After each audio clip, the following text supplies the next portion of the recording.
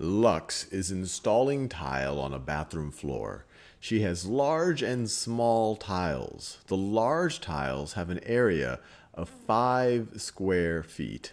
I'll underline that in that same color. And the small tiles have an area of 2 square feet.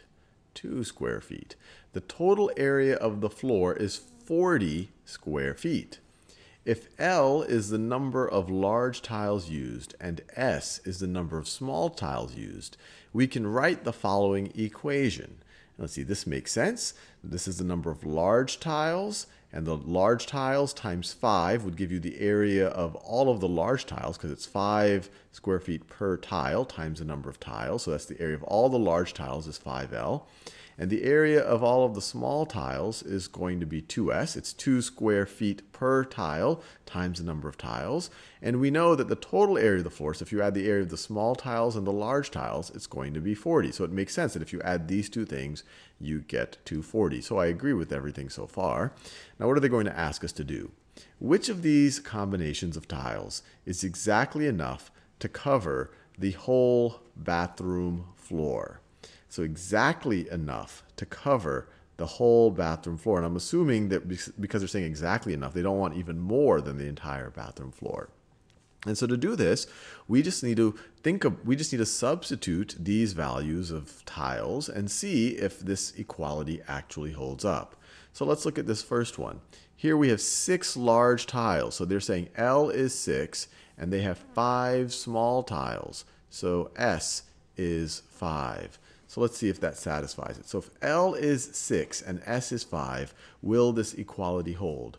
So we're going to have 5 times 6 tiles plus 2 times 5 tiles plus 2 times 5 small tiles.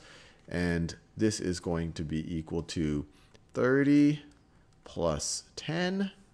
30 plus 10, which does indeed equal a total of 40 square feet. So this first one does satisfy this equation right over here.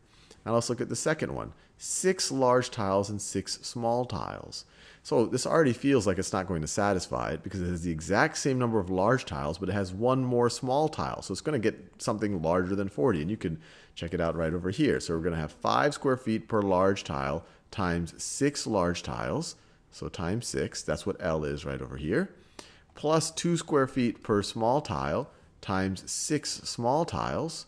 Well, this is going to be equal to 30 plus 12, which is equal to 42, which is not equal to 40. So this is, if they just asked us which number of tiles is more than you need, more than enough, then maybe this would have been okay. But they're saying exactly enough. So this is actually too many small tiles here. So I'm not going to check that one. So let's think about 7 small tiles and 5 large tiles. So once again, this feels like it's not going to work. I encourage you to try it out because it's the exact same number of small tiles as we just finished dealing with. It's 5. Oh, let me be careful here. They switched the wording here, so we have to be careful. I don't want to just line things up. So it's 7 small tiles and 5 large tiles. So let's see if let's try this out. 7 small tiles and 5 large tiles. So this is going to be 5 square feet per large tile times 5 large tiles. Got to make sure you got your reading comprehension correctly. Plus 2 square feet per small tile times 7 small tiles is going to be equal to, so this equals 25 plus 14, which is equal to 39, which is not equal to 40. So that does not satisfy it either.